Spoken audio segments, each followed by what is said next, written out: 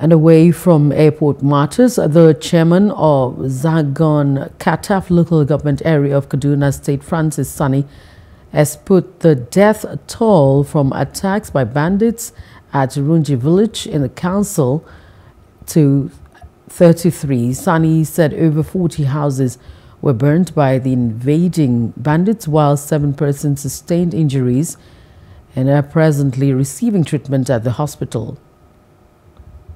Already about 32 people are killed. About 40 houses were burned. There was nobody that came here to help us. So I don't know. I don't know. All of us were in pains. We were even confused who to complain to again now.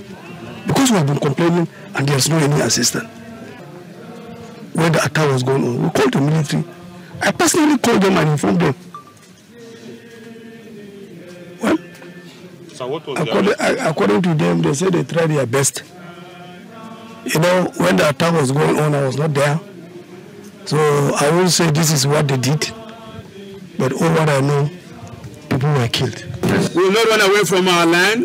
Even if they come tonight after us, we are killed, there will still be some people who will talk, and there will be young who will rise again. Amen. And so we ask that the government of Kaduna State and the government of Federal Republic of Nigeria, they should do the needful. They know what they should do to stop this evil. They know it. I have said it, and let me repeat myself again. If by mistake one cow is killed by any of the community here, the number of military troops that will enter and ransack the community and look for those to arrest because one cow has been killed. And now we have 33 corpses. And a young boy of less than 5 years who has been beheaded. What has that young boy done to this evil people?